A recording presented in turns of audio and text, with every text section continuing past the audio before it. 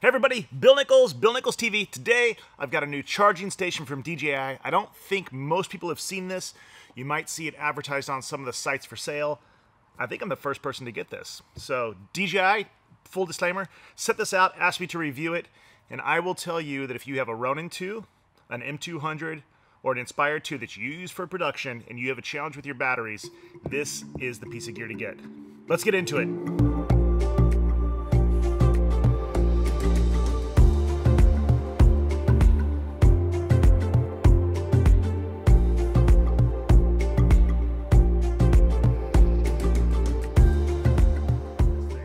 This is the DJI TB50. You saw in the intro the quick spin around, open it up.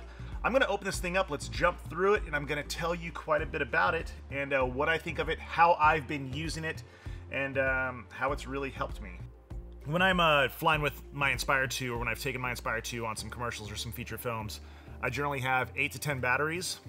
Today I have 6 with me, the other 4 are at home. And one of the challenges that I have with the hubs is that they're not parallel charging. They charge in series, so one at a time.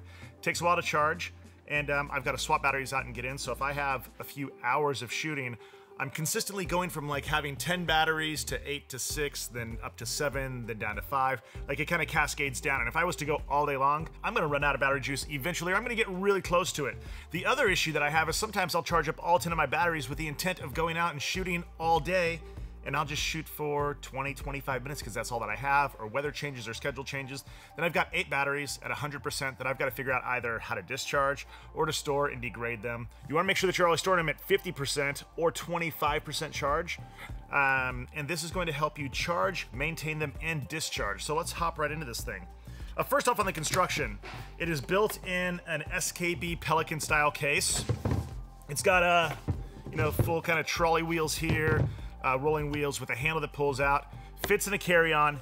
This will carry 12 TB50 batteries. It's pretty much all that you're going to need. 8 in the charge slots, 4 in other slots. Then it'll carry your WB37s, which are for your Sentence controller or your Crystal Sky monitor. A couple of the charging hubs for the Crystal Sky. And let's open this thing up and take a look. I have it stocked with batteries. So right now I've got 6 batteries. These 4 charging.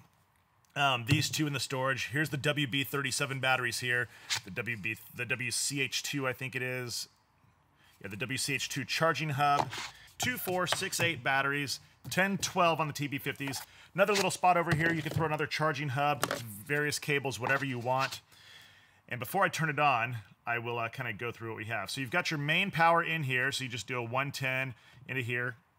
You got these 2 ports for your Sentence charging, so you can charge the Sentence off of this, or you can take this directly into the WCH2, 2 of them, and you can charge 4 of these batteries at once. Then you've got 2 5-volt, 2-amp USBs here, so you can charge your iPhone, your iPad, whatever from there. You've got air intake here that flows across the batteries to maintain the temperature of the batteries, and you've got a hot exhaust here. So sometimes when you're pulling these out right after you've flown, they're really hot and it's going to take a little while for them to charge. Well, you dump them into here, the air's going to go across. There's little channels in here for airflow. It's going to help cool your batteries down. The air's going to go through, suck back out, cool your batteries down to a stable charging temperature, then charge them all up. This will charge all 8 batteries at one time, or you can put it into a quick charge mode, which will take them from 0% to 90% in 35 minutes. 4 at a time. So what it will do is if you have this stocked with 8 batteries, it'll find the 2 groups that have the highest charge already. So if you have 4 that are like, 20%, 20%, 50%, 50%, you throw it into quick charge. It's going to take those 2 that are at 50%, and it's going to charge them a lot quicker, from 0 to 90% in 35 minutes. I asked the DJI engineers, I've had some talks with them since I've received this because I had a ton of questions.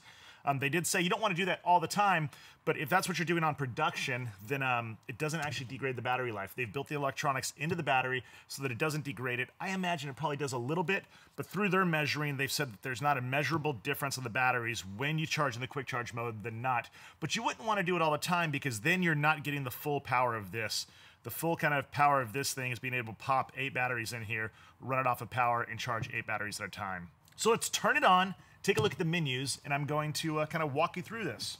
All right, so when I first turn this on, you're going to hear how loud it is. Then I'm going to put it into a different mode. Actually, I'll just take it out of, I'm going to take these batteries out. We'll turn it on and run through menus. All right, so let's plug this in. So you plug in. You can hear it right there. A little bit of noise. Turn it on. Tells you everything you need to know right here. So right now it's in normal charge mode. You just say okay. It tells you what it's charging. Right now it's not charging anything, but you have your A bank, B, C, and D. Gives you a diagram right on here. We'll throw 2 batteries in. You're going to hear this spin up, get a little bit of noise.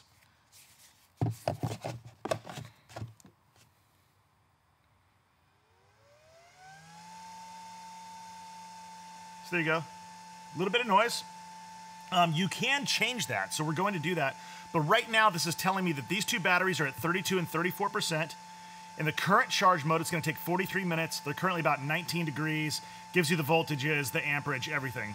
So I can go into the menu here and go to silent mode and hit OK. Come down, hit on. Now you can see it's going to take about 89 minutes to charge to full. They're 33% full right now. This silent mode is what you would want if you have to have this anywhere near the production area that you are. But if you're going to take this back into a trailer and charge, or somewhere else that's not near anywhere that you're recording, don't worry about it. Throw it into normal mode. That normal mode is not the quick charge mode. As this is going, I can just go ahead and add more batteries in here. So I've got this thing running all day long. I've got batteries that are just coming in and out of it. No problem. All right, so as it comes on, let's go into the menu, turn the silent mode off. We're going to back out.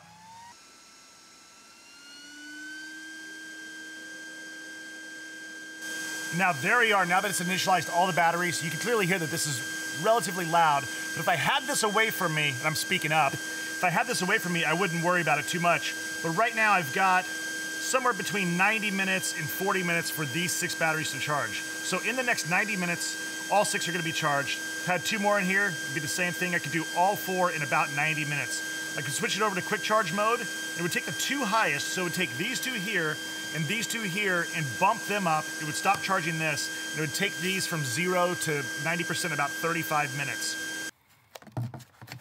Okay, so now I'm just going to run this with the 2 batteries in it so that the noise will be a little bit less. Because as you're putting more batteries in, it needs to bring more power. So that's why you hear the fan ramp up, and it's got to get more air to these ports. So let's go ahead and turn it on. We're going to put it back in a silent mode. Okay, now I can go to my battery information.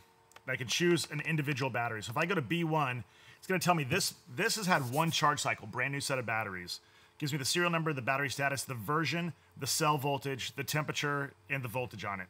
And I can just scroll now through my various batteries with the up and down. So as I get to 2, I see 1 and 1. They should be the same. Quick tip, if you're not, when you buy your batteries, you get the little stickers from DJI, make sure that you're marking them so that they're the same, whether it's with numbers or letters, because you want to keep these in pairs and you want to keep using them at the same rate. So if you're not doing that, start doing it so that you keep them together and you're not using a battery that's been used 35 times with the one that's been used once. You want to pair these together, and that helps you keep the firmware consistent between them and everything else. So here's the menu right here. So silent charging, you can hear it's very quiet. It's going to take about 90 minutes for these 2. Right now they're about 29–30% full because I discharged them. So right now they're charging. I could switch this to discharge and select a discharge amount, and it would bring them down to there, whether it's 50% or 25%.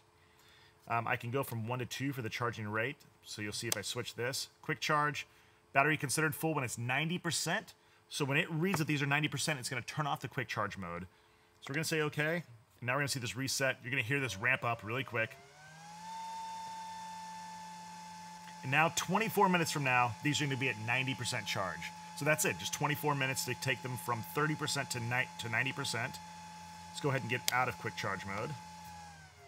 And now we see they're going to take about 90 minutes, so about a third of the time, a little less than a third of the time. Like I said, I've got the pieces over here for the WB37 batteries. I can charge my Sendence controllers off of here, my iPad off of here, and overall, this is just an awesome system. The other thing that I can do is when I get into here, if I hook up through this little micro USB port here, I can hook this into the laptop, then download the newest firmware on the laptop to here, and I can upgrade the firmware across all my batteries at the same time. So if you've ever had the issue where you need to upgrade your batteries on your Inspire, You upgrade one set, you put them in there, you go through the whole update process, you do it again, you do it again, you do it again. Now I can put them in here, update them all to the same level at the same time. So now let's go into discharge mode. Now that these are at 33%, I'll show you what we have. If we go to discharge, let's say, do we want to discharge to 25%, which long-term storage, maybe transporting, long-term storage, other than that, 25%. You're done shooting for the day, you're gonna pack it up, but maybe you're gonna shoot, in the next few days or whatever, take them to 50%. The discharge does take a little while because it's gotta pull that energy out of them. But right now, these are at 33%, so I wanna take them to 25%. I'll just hit okay. It's gonna come up. Tells me they're at 34%, and it's starting to discharge them. You can hear that? There is no silent discharge, by the way. And now they're going to go down until they get to 25%, and then it's going to shut off. Because I'm going to turn this off so that we've got the stuff here. So overall, my thoughts on this and how this has changed. So DJI reached out to me, asked me if I was interested in reviewing the TB50 Battery Station. And I'd been looking for something like this. I'd previously had a multiple charger that I'd bought for my Phantom 4 Pro batteries back in the day when I was using my Phantom. And very expensive. It worked really, really well. There's several of them out there. You can find them. But I really wanted something for my Inspire batteries. And regardless of who I was going to get it from, I wanted it to have a couple of things. One, the ability to discharge, kind of condition the batteries, to charge them, and then I could carry it on with me. And this answers all of those questions, and it gives me a lot of options. Then being able to take 12 batteries with me in a carry-on. I mean, this is just ideal where, these are sitting in here.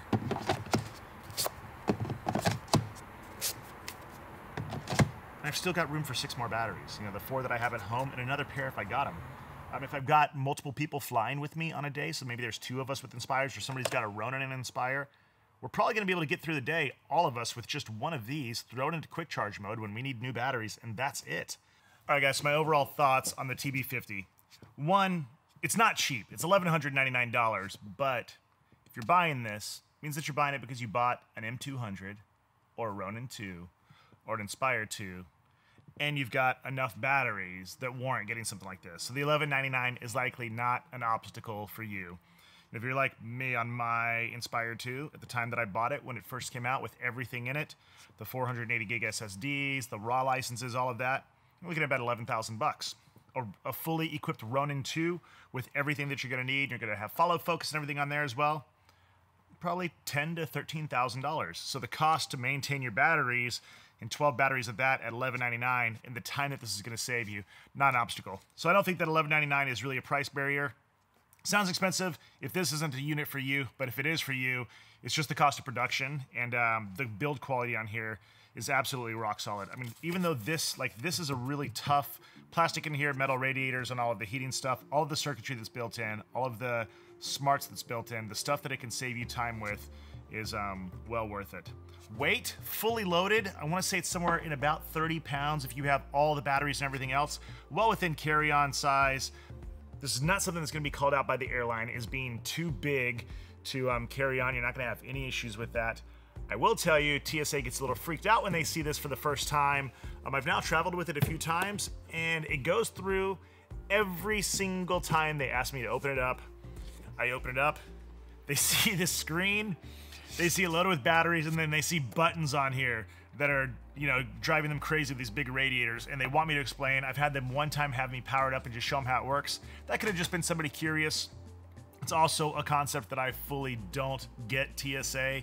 Why, if you think that this thing is suspicious, would you have me plug it in and turn it on and run you through it? If it's something that's going to do something, that's probably the last case scenario that you want to do. It's just like all the water that you have us throw into the bins, and it put right by everybody else, right? So anyway, this is something that TSA hasn't really seen. And when I explain it to them, hey, these are drone batteries. I'm a pilot. This is how I charge them and discharge them. And then the couple times that I have turned it on, I've turned them on and showed them how I've taken them down to 25% charge for transport. They love it. They're great. I haven't had anybody really give me a hard time other than when they first look at it going, we have no idea what this is. But not an issue. Overall, haven't had any real issues with that, just the questions. But fantastic solution. And DJI, thank you so much for sending this out. So this was supplied by DJI, but I'm not getting paid by them. Nothing. They supplied this, had me run through it, had me use it for a while. I love it. I'm picking one up. The time that I'll save with my crystal sky, with my sentence, with my batteries, more than pays for itself.